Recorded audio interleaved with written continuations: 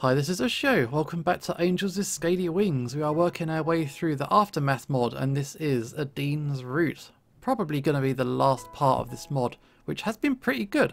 So let's get into it. We're going on a date with Adine. She's going to practice her flying. Since we're going to the lake, I figured I might as well bring my swimsuit. I also brought a kite on the way over, because there was a good breeze today. After a little bit of searching, I found Adine sitting under the tree by the edge of the water. Hey, hey, hey. What's up? You liar. What you talking about? You said there was no beach here. Well, I guess I meant an ocean beach. This is just a big lake, really. It's still a beach, nonetheless. That's a fair point. What are you wearing? It's called a swimsuit, hence the name. It's specialised clothing used by humans for when they want to swim. Are you sure that's socially acceptable? You said that humans don't usually show much skin to other people. In this case, it's okay. But if I was wearing this in some place like a restaurant, then yeah, they'd probably kick me out. Human social norms are so confusing. Yeah, you'll get used to it. Okay, so what's that in your hands? It's a kite. Okay, so what'd you do with that? You fly it. Wait, so you could fly with that thing? No, I don't fly. It's just a kite. Oh, that's too bad. I would have loved to see a human flying. Believe me, every human wishes they could fly. Well, show me what the thing does. I need your help with it then. What do you want me to do? Just take it and walk back with it for a bit. Oh, and be careful with the claws, it can tear easily. Oh, okay. After walking a couple of meters backwards, Adine stopped. Okay, now hold it up. Got it. When the kite caught enough wind, Adine let go and it ascended quickly. Wow, that's kinda cool. That's actually a lot similar to how dragons like me take flight. Sometimes we need a good gust of wind to help us off the ground. Interesting. Now what do? We just hold on to the string and let it fly. It doesn't do anything else. It just moves with the wind. Oh, I see. The kite shifted a few times in the air, making a few zigzag patterns. You know, maybe this could give me ideas for my stunt routines. Do you want to try? Yeah. I handed the spool to Adine as she carefully put her wing claws around the handles. Oh, the kite spool slipped out of her claws and rolled on the sand for a moment. Maybe if She sat down in front of the spool and grasped it with her talons, this time holding it a lot easier. She sure looked funny when grabbing things with her feet. I casually walked behind her so she wouldn't see the smirk on my face. I know what you're thinking. Then, what am I thinking? I look goofy holding things with my feet, right? Oh, don't be ridiculous, she was bang on though. The wind grew stronger and the kite began to dart back and forth through the sky. It was getting strong enough to where it pulled Adine's legs forward slightly. Eventually, the kite took a nosedive and ploughed straight into the sand. Ah man, I had a good hold of it too. It's okay, that was pretty good for a first time. Thanks, that was actually kind of fun. And like I said, maybe if I studied the kite, I can think of some cool new stunts to do. I fetched the kite and set it down with the rest of my stuff, and when I turned around, I saw Adine scanning the ground. Looking for stones to skip? Yeah, how did you know? Considering the way I showed you to do it before, I don't think you'd have any other reason to look for anything on the ground. How about this one? She picked a smooth, round stone that was extremely flat. Perfect. Adine took the stone into her talons and swung her leg forward. The stone bounced off the surface of the water 5 times. Wow, nice throw. Yeah, I think that's a new record for me. Hey you two. Oh, hey Bryce. What's up? Well, great minds think alike. What? You're gonna practice stunt flying too? What? No, I meant we had the same idea of coming to the lake today. I was being sarcastic. Oh, I see. Smart ass. Ushio always has something funny to say. It's nice to see you again, Chief. Please, just call me Bryce. Besides, I'm not a chief anymore anyway. Really? Why is that? Well, since I'm part of the city guard now, I have to take orders from the higher-ups.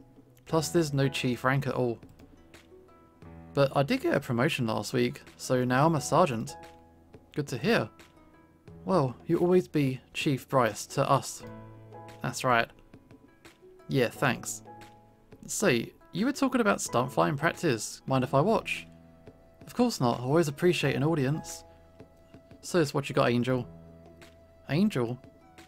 Yeah, that's my stage name. That's a coincidence. The squad that I'm part of is called Angel Squad. Really? Wow, what are the odds? An angel is one of those mythical human things with wings, right? Yeah, and they're said to be a symbol of grace and beauty. Well then, it suits you, Adine. Okay, Bryce, are you making the moves on Adine like this? I'll stop it. Adine took off over the lake to do her warm-up routine, while Bryce and I sat on the edge of the water to watch her.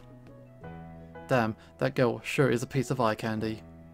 Yeah, I'm with you on that. Oh, you're interested in her too, are you? Maybe I am. I guess we'll have to see which one of us she goes for.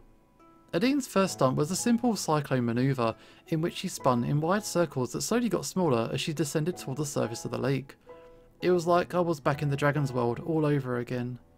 Adine's next move involved a series of backflips down to the surface of the water. This time she didn't crash. You know, I've actually noticed that you and Adine hang out a lot. Are you, So far, she's only ever acknowledged me as a friend. But yeah, I do like her. Then, I guess I'll give you the first shot at getting good with her. Well, she did let me scrub her back in the shower once. What? You're lying, dude. No, she injured her wing during a practice routine back in your world. She was hurt to the point where she needed me to reach her back.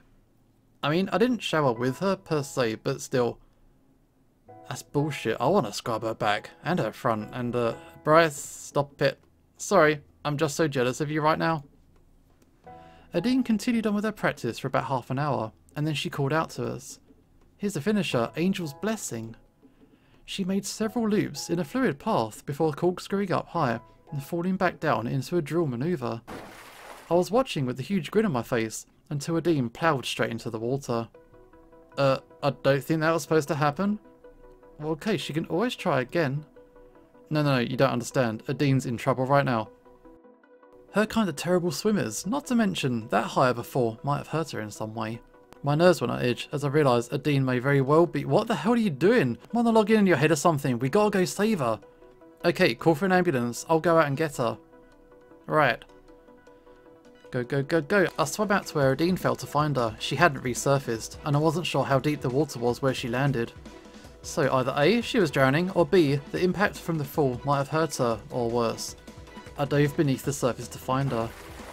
Okay, Adine, how you doing? I swam for a little bit before finding her on the bed of the lake. My heart stopped as I realised that she wasn't moving. Quickly, I grabbed her and pulled her up to the surface, struggling to keep my own head above the water. That's it, drag her out, get her out of there. As I reached the shore, I laid Adine on her back. She was still unresponsive. Please no. I put my ear to Adine's chest, but I couldn't detect a heartbeat. I wasted no time and I started CPR. Come on, you can do it, dude. All of a sudden, Adine jerked awake, spitting up water with every cough she let out. Oh man. Adine, are you okay? What happened? What do you remember? The last thing I remember was doing that trick and then going face first into the water. That's pretty much what happened. I was trying so hard to swim up, but my wings were creating too much drag on the upward motion. It was pushing me down instead. I think I'm okay now though. Thank God, he had us worried for a moment there. I'm sorry. Don't be, we're just glad that you're alive. Paramedics arrived and gave Adine a checkup. Miraculously, she wasn't severely injured, but they recommended she take it easy for the rest of the day. Do you think you can handle it from here? I need to get going. Okay, I'll look after her. Okay, you do that. Bye now. Bye. Why does this always happen to me? What do you mean? Every time I try my best move, I end up crashing and hurting or almost killing myself. What am I doing wrong? Dean, relax. You can't expect to get it perfect right off the bat. I know, I just don't want to make a bad first impression on my sponsor. Just do some basics and build up to it. They said they'd give you a personal trainer, right? They probably don't expect you to be perfect, nor should they. The trainer will be there to help you get your stunts right. But my trainer will also be judging me based on my performance. I don't want them to be too lenient, but I don't want them to be too harsh either. Well, you know, you can fire a personal trainer if you don't like him, right? You'll be the one calling the shots, not the other way around. I know how trainers work, but at this rate, I'll need all the support I can get to succeed. Well, no matter what happens, just know you always have my support. Thanks, you always know the right thing to say. No problem. Now, let's get you home, shall we? Yeah. After that near-death experience, oh no! What's up? One of the lenses of my goggles is broken. It must have happened when I crashed into the water. These were my favourite pair. I'm sure we can replace the lens. Really? It shouldn't be that hard. There are plenty of places to go to fix broken eyewear, goggles included. Good, I don't want to replace the entire pair. Okay, gonna get her goggles fixed up. And she didn't die, so that's a bonus. Since ramen and sandwiches were all that Adine had for food, we decided to order some burgers on the way to the apartment. She really seemed to enjoy the burgers we had in our world compared to the ones from hers. So this is beef, right? That's right, but the animal it comes from is called a cow. It tastes just like aurochs meat. That shouldn't be a surprise since they're both bovine animals. Actually, this might taste better than aurochs. I'm glad you like it. You are right, I can't believe how close together our civilizations are, even in the food we eat. And I'm still amazed that we've actually been on the same planet the whole time. How far into the future did you say we were again? 65 million years? Wow, that's kind of something. I know, it's probably the greatest coincidence in history. Actually, it might not be a coincidence at all. What do you mean? Did I ever tell you the thing about your creation myth? What about it? It's actually completely true. It is. Yeah, a human did create the dragons. And you met her. That woman in the cloak? Yeah, she's the one who created you. And I met her? That's probably the equivalent to meeting the most famous dragon in the world. So everything about dragons being inspired by humans is true as well. From the food, to the language, and to the buildings. That's amazing. Do humans have any sports that have to do with flying? I mean, we used to before the solar flare incident. We had special vehicles called planes that we would use to travel long distances. Some, however, were used for stunt flying competitions. So my skills are based on these planes, are they? I guess you could say that, yeah.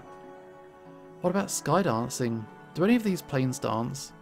Skydancing? I'll take it as a no then. Skydancing is like stunt flying, only you're, well, dancing instead of doing tricks. Have you ever done that before?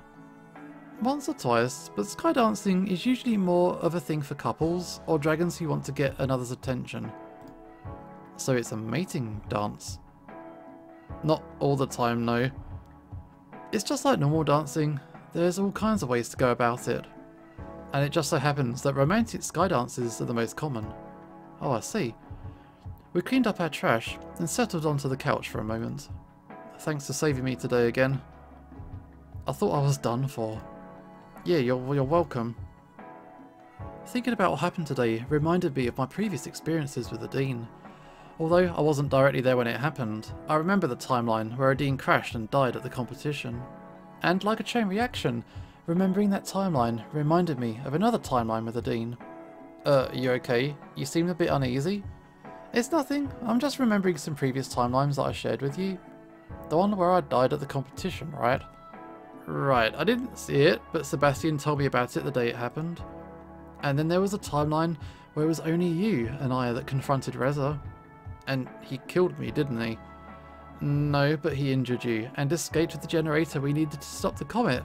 And then he cut off my access to humanity's portal before I could go after him. Which meant I couldn't save the dragons from being destroyed by the comet. The last conversation you and I had in that timeline is something I can never forget. Okay, what did we talk about?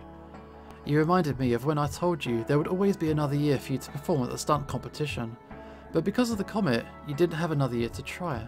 I felt awful about it. I'd given you hope, only to realise that it had been all taken away. So I told myself I would never give up until I gave you that second chance.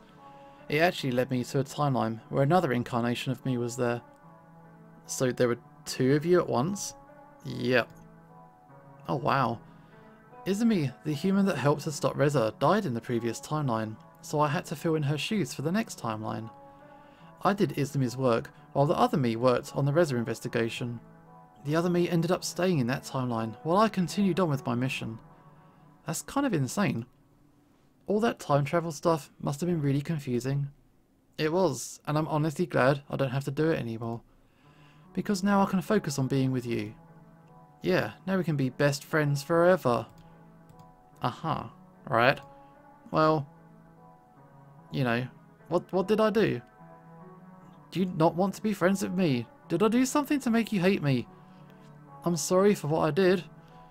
No, it's not that, it's just, never mind. Okay, if you don't want to be friends anymore, just say it.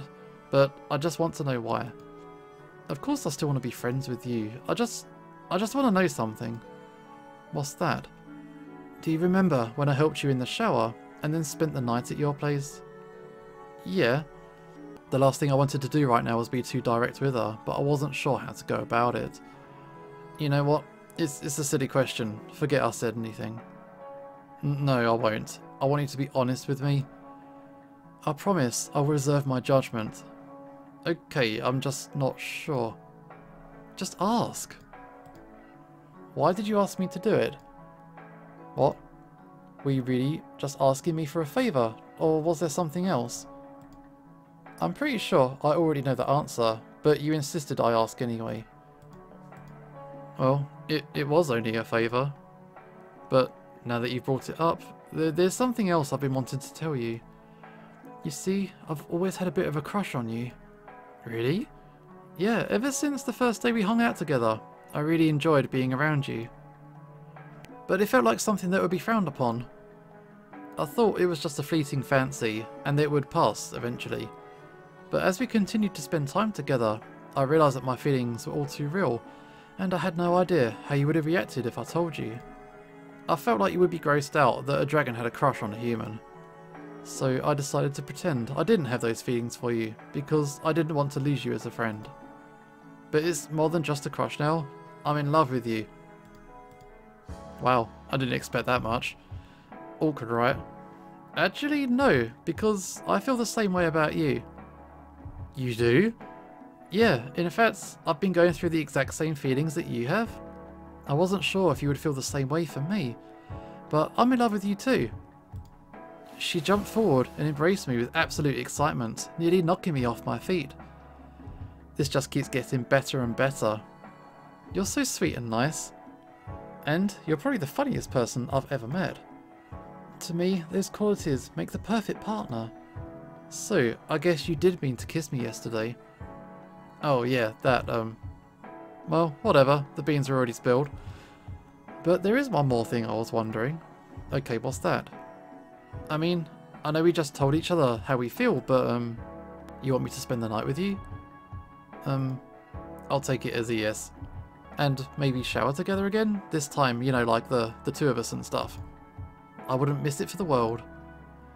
You said showering together was the thing for couples, right? Yeah, it is. And we're a couple now, aren't we? Yes, we are. Then let's do it. Okay, into the shower we go. Adine turned on the water and got into the shower. It wasn't as big as her old one, but it was still big enough for the both of us. As I was taking off my clothes, I saw Adine's face flush red. What? Nothing. I've just never seen you without that much clothes before. You didn't seem to bat an eyelid when other dragons walk around nude. But you say humans only undress in front of those they're intimate with? Well, I certainly can't shower in my clothes, can I? I guess I didn't think about that. Are you okay? Well, everything's kind of happening fast. I'm a bit flustered here. Am I making you uncomfortable? No, I guess I'm still coming to grips with the fact that, we're getting intimate and shit. If you want to stop, we can stop. No way, I'm the one who suggested this. I'm just a little bit nervous, that's all. I've never done this before. We'll only go as far as you're comfortable with. Then, get in here. I joined Adine in the shower, and she leaned against me, resting her head on my shoulder, and once again, wrapping her wings around me. Yeah, I put my own arms around her waist, as I felt her heart fluttering against my chest. I guess Anna was right about us, wasn't she? I know we teased her for being with Remy, but we weren't even a thing until a few minutes ago. She didn't have to deflect the embarrassment onto us. Of course she didn't have to, she wanted to, it's just kind of the person she is. I guess I can't blame her really, her life has been pretty rough, from what she's told me. Everyone's got their struggles, and we all vent them in our own ways. But at least she isn't as bad as she used to be. Sorry for bringing down the mood. You didn't bring down the mood, we're just talking. Let's talk about something else then. Okay. So, what do you like about me? What's not to like? Give me the details. Beautiful, sweet, sexy. Let's go with sweet. I get that a lot. Well, it is the truth. I could say the same thing about you though.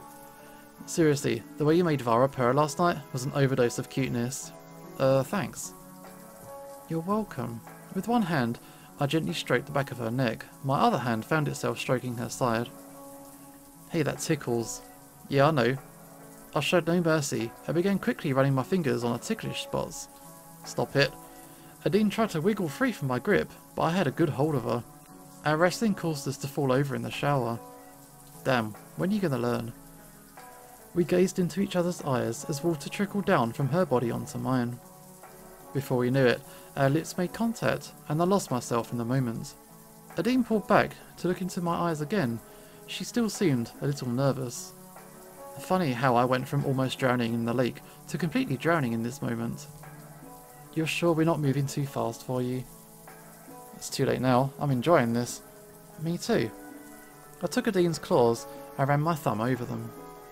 She looked closer at my thumb and seemed to notice something odd about it. She lifted my hand to look at it and her jaw dropped. Oh wow, your hands! What's wrong with my hands? Adine turned off the water and held my hands palm up to look at them. They were wrinkled from being in the water for so long. We should get a doctor to check this out. It looks really bad. I let out a subtle chuckle at Adine's misunderstanding. Okay, nothing to worry about. This is kinda normal. Really? Yeah, it's a natural reaction for humans when they've been in the water for an extended time. Wow, I was worried that there was something in the water that was causing this. No, from what I've heard, this happens to help our grip when our hands are wet. Oh, I see. So, I stopped our shower over nothing.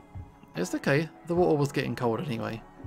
The warmth of our shower relaxed us to a point where, even while after the water was off, we stayed inside. We didn't really care about the shower anymore, we were more interested in each other. Adine laid her head on my chest and closed her eyes. Meanwhile, I started massaging her back. Yeah, right there, that's the spot. My motions grew more firm as I made my way up and down Adine's back. Oh yeah, does that feel good? Yeah, that's it, good massage. I didn't know you were so good at giving these. Neither did I. We sat back up and paused for a moment, and then Adine grabbed the soap and sponge. Turn around. Why? It's my turn to scrub your back. I chuckled and turned around just as she asked, and almost immediately I felt the sponge as Adine moved it around my back. She intentionally went slow to savour the moment. I turned my head to look at her and saw that she was examining my backside. So you really don't have a towel, not even a stub? Did you think I was lying or something? You never know. You were hoping at least one thing about that sitcom was true, wasn't you? You can't blame a girl for hoping, can you? As Adine started washing down lower, I shifted a little. She was right, first times can make one a bit nervous. Do you like it? I mean, I think I'm actually a little unsure of this myself. Oh, I can make you nervous too, can I? I think I can get behind that. As she finished her playful motions, she put the sponge aside and leaned back against the wall behind her. I turned around and took a moment to gaze at her beautiful figure. I might be sweet, but I could be spicy as well. Yeah, I can see that. Well, what are you waiting for? Come and get me. Oh wow.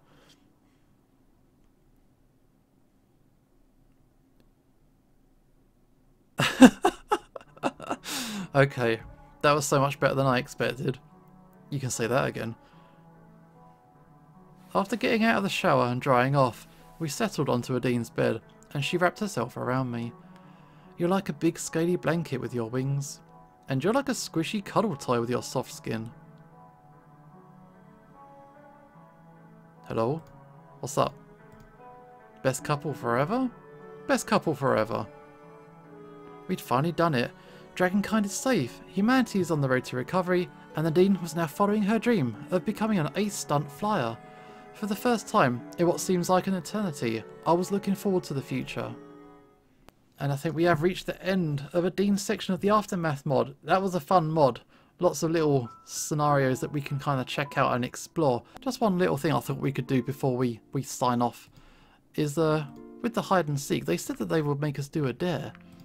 And if we can do the dare, I'm not sure. Before we kind of grabbed Adine and we kind of put pizza on her face and stuff like that. But I thought maybe if we deliberately failed it, what would they do to me? I'm kind of worried. I wonder what they would do to me. Okay, I lost hide and seek. They won. What an unsurprising turn of events. Now, what do we do with the human? Oh, so now that I'm a loser, you reduce me to my species again. I'll see how it is. Well, you did lose. I dare you to this is harder than I thought. Oh, I've got a great idea. Okay, I'm scared. As it should. Okay, let's hear it. I dare you to kiss Adine. Okay. On the lips. Hey, don't drag me into this. This is his dare, not mine. Kiss, kiss, kiss, kiss. Fine. I walked over to Adine and looked her straight in the eyes. Okay, let's get this over with. I slowly but tenderly locked lips with Adine. In the background, I could hear Amelie blatantly chanting something about sitting in a tree. Yeah, you embarrassed the both of us. I hope you're happy, Anna. I sure am. Okay, let's clean up. Okay, so that's what happens if you fail the hide and seek. And we're done. This is a show signing off, and hopefully I will see you next time.